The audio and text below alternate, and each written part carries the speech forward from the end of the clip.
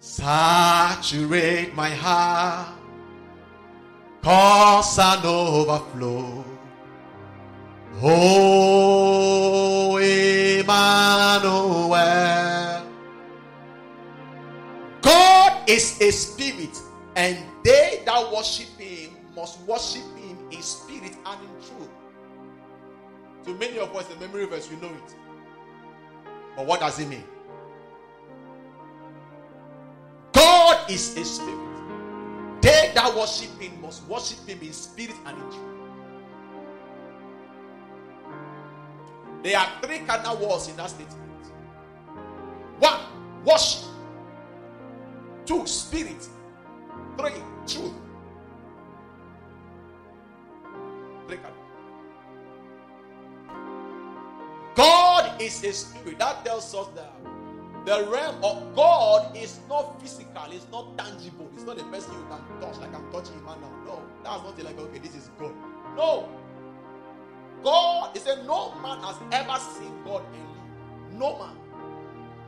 So, God is not seen with the optical eyes. God is not a man you can touch and say, this is God, or this is this one. No. God is spirit, meaning he is not seen. I can't touch your spirit and say, this is your spirit. God is an unseen entity. And it said, they that worship him, that word there, they that do business with him, they that interact with him, they that fellowship with him, the people that come to him. You know, it's there in Hebrews 11 verse 6. He that cometh to God must believe. So he that interact with God must believe that he is. You may not see him, but he is. Believe he is. That tells us the spirit dimension of God.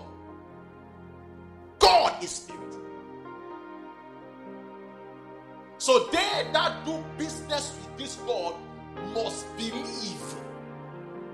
They that do business with this God, they that worship him must transact that relationship or that business, knowing fully what are his realities in the spirit realm. The word truth means reality. Truth is not saying what is right. No. Truth is saying what is not original information from God. Truth is not saying what is right. Truth means you are declaring what is original from God's perspective. You are speaking for something from God's perspective. That's truth. So when I say you are sick, it's a lie. It is a factual lie. It's a fact that sickness is in that person's body. Are you getting it? But it is a lie because from God's perspective, it doesn't exist. So when someone says you are poor, it's a factual lie. Fact being that you don't have money in your pocket. Lies being that in God's realm you are loaded. So anyone coming to God must understand that these God's realities are not tangible. They are in spirit realms. Holy Ghost is there. The reality of the believer are in spiritual quantities. That's not that verse.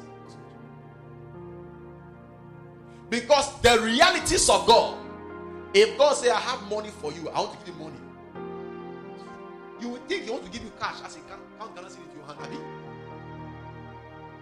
But God's currency is not gonna see this. I get it. God's currency is in spiritual quantities.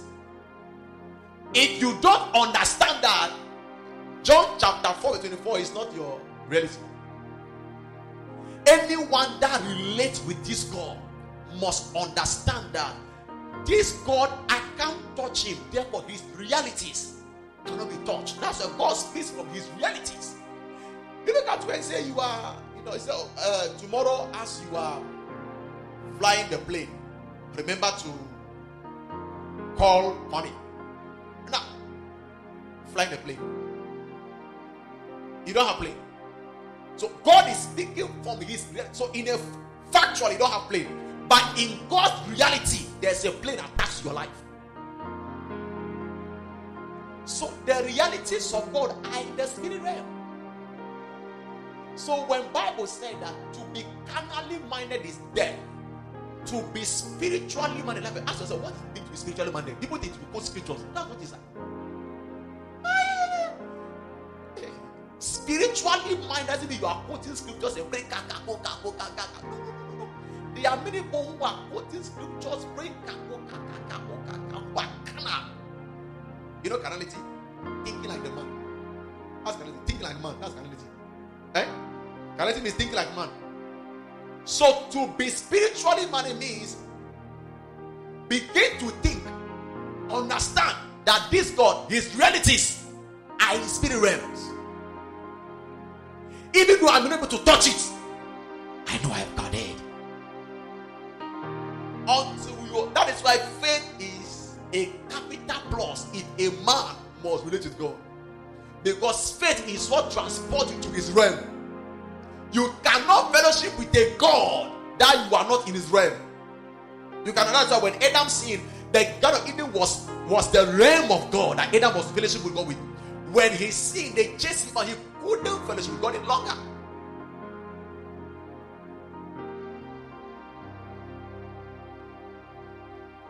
God is spirit and his realities. Truth there means reality. The realities of God are in spiritual quantities. For a man to be able to enjoy the realities of God, you must be able to transcend into that spiritual realm where you can interplay, meddle with those realities. Then begin to transport them. What we call miracle is only miracle in our side. From God's perspective, is transportation. It exists there. They are only it's only delivery package. It's a delivery system. Praise God. So the realities of God, they are not in physical forms. That is why God didn't say, I am the God that gives you wealth.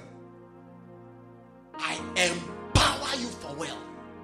So you must now understand that empowerment for wealth carries is in spiritual realities. The blessing of God. When you begin to train that spiritual consciousness, begin to walk in abundance.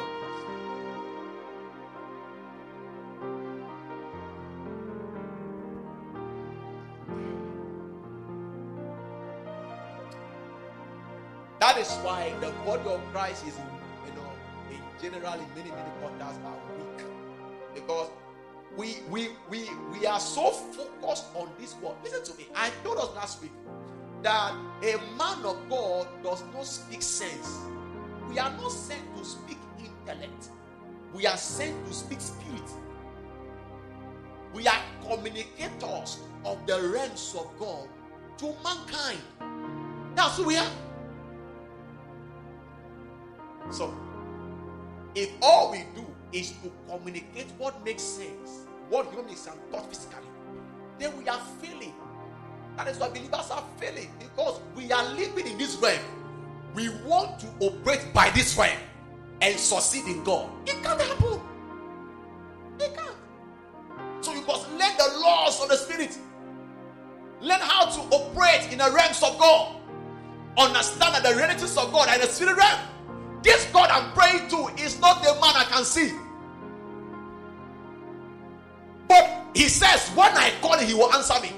So you must understand that realm to be able to maximize it.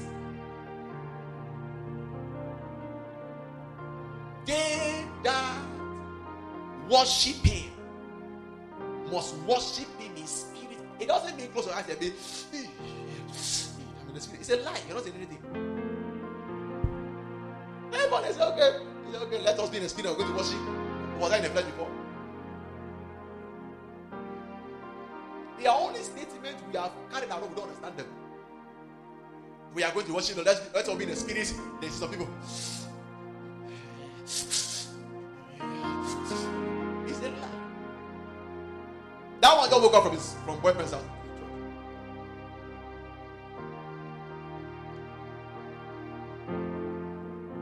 They that worship him must understand. understand that this God, his realities are in the spirit. If I say, Joe, I want 1,000 bottles of that to drink now, I must understand that the reality of that drink is in Bokwasi.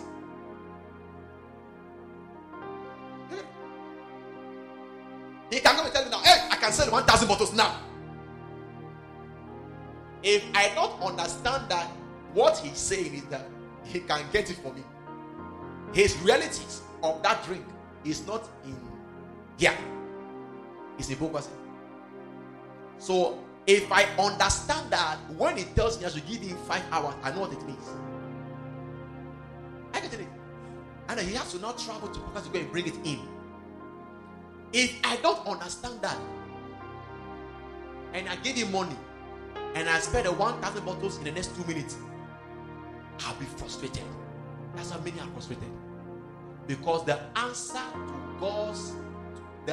of God to your prayer is delivered in spiritual quantities, because God is spirit. So the creations of God are in spiritual quantities.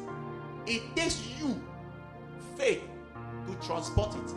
If you don't understand that delivery is in the spirit realm, you cannot cultivate yourself to trust. That's why people with high faith download a lot from God. They that do business with God, the people that want to relate to this God, must understand that his deliveries, his truths, his realities are in the spirit realms. So I also need to step into the spirit realm before I can ascertain it. If I tell you I am not sick and you see me in the sick bed, I tell you I am not sick, because you are in this physical world, you may think I'm lying. But with the realm I'm talking from, my reality is there. So I am speaking, they call it truth, I'm speaking realities.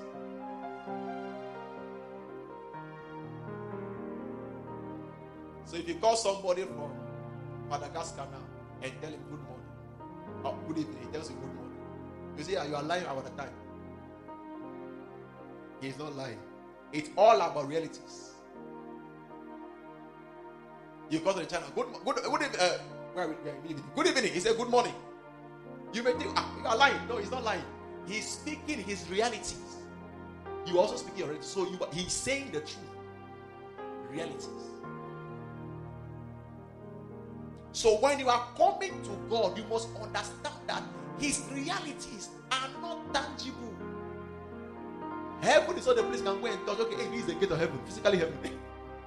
It's a realm. It's a realm. It's a realm. So they say Jesus will say that the Son of Man who is in heaven. He's here on the physical earth. So it's a realm he's carrying about.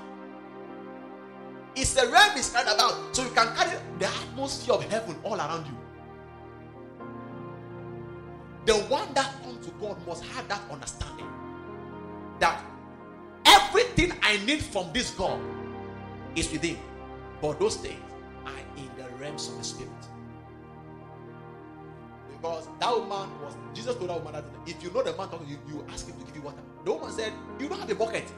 The woman is carnal. And this is how many of us will be here.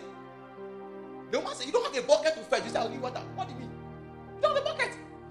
The woman is operating by this physical realm, three-dimensional world. Jesus was operating in the spirit. That's why he was explaining to the woman that God is spirit. I am spirit. To worship me, to relate with me, to do business with me. If I say I will give you water, I'm not saying it because of the bucket. I will give you water. Just say yes. That's all you need. And the water I will give you is in the spirit realm. But the woman got it. She has exploded. Hey, you are a prophet. The failure of the believer is not because God is wicked. It's not because scriptures don't work. It's not because the faith is not working. It's simply because he does not understand that this kingdom we are in is not a kingdom made by human hands. It's a kingdom operated by the laws of the spirit, because the realities of this kingdom are in the spirit. in the spirit. I am blessed. I am rich. Yes, you are rich. The riches is in the spirit. You begin to transport them as you are going about through the agency of the blessing. And the blessing also finds expression through those things we discussed.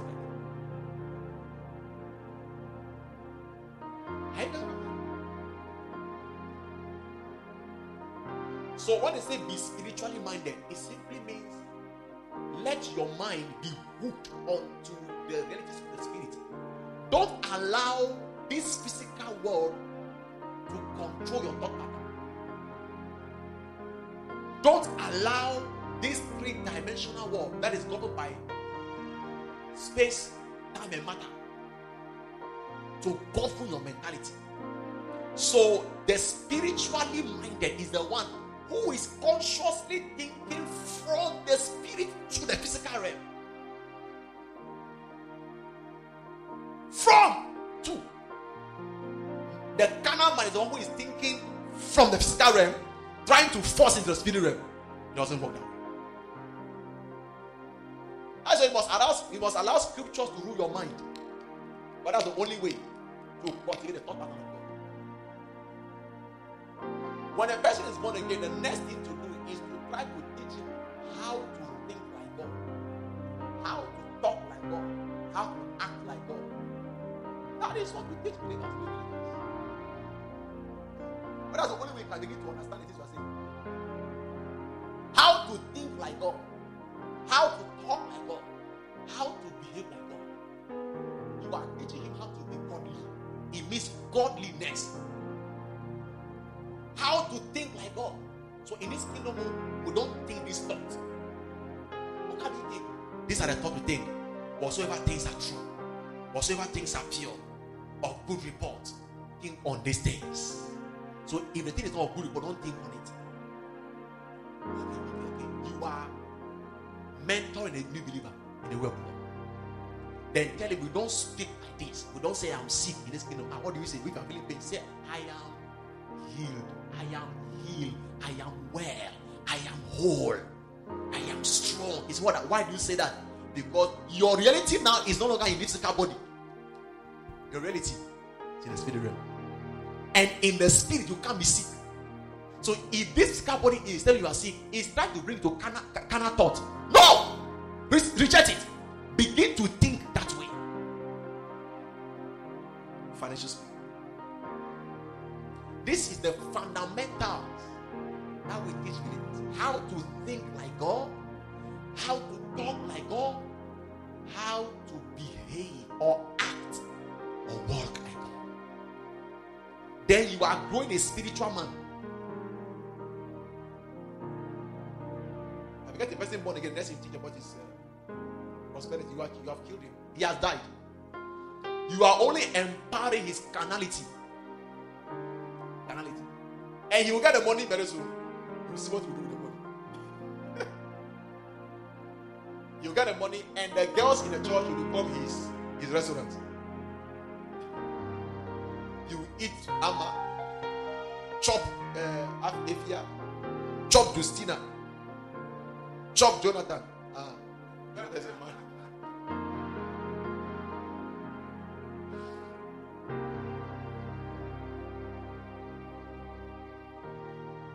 So John 4:24 is deeper than what we is deeper than memory verse. The people that must transact any business with God must understand that his relatives are in the spirit realm. So you are not governed by what you see physically. You are governed by what you see spiritually. So God told Abraham, lift up your eyes and see. All the land which thou seest, I'll give to you. He's not talking about his physical eye. No. The eye of his spirit, the eye of faith. The eye of faith. So kingdom God doesn't come by, okay, no. I don't know. There is the Esau generation, the Jacob generation. The Esau generation walked by stress and hustle. But that's what the father told him. That you, when you labor hard, you make money. But your brother, give you the blessing. The blessing. I said, when Jacob was not engaged in the blessing, he was suffering. Suffering Laban's house. Until one day came, he said, no, I can't bless you. No. When the consciousness of that blessing came on him, he blew. So if you don't operate based on the consciousness of the blessing, you will suffer. People must give to this. They must give to it. It's a consciousness. You must give to it. You must give to it. Yes, it's a consciousness. I don't need to be. Because of the consciousness of the blessing. And one of the articles of the blessing is called divine favor. So, you must just want to help me. Is there? You must like me. Is there? People who don't like me, it's not physically. In the heart they like me. In the heart they like me. It's not physically that display.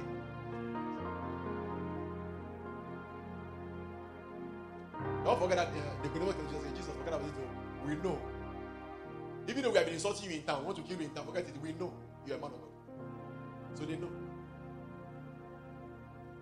Saturate my heart. Rise to your feet.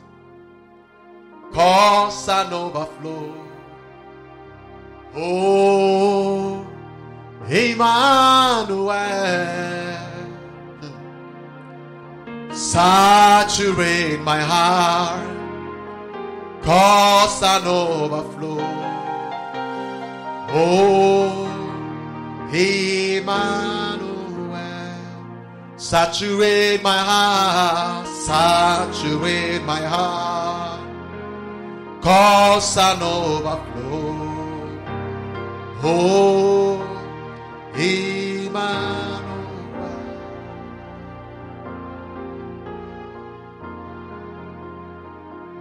Thank you, Holy Spirit. In the name of Jesus Christ. You are blessed. You are blessed.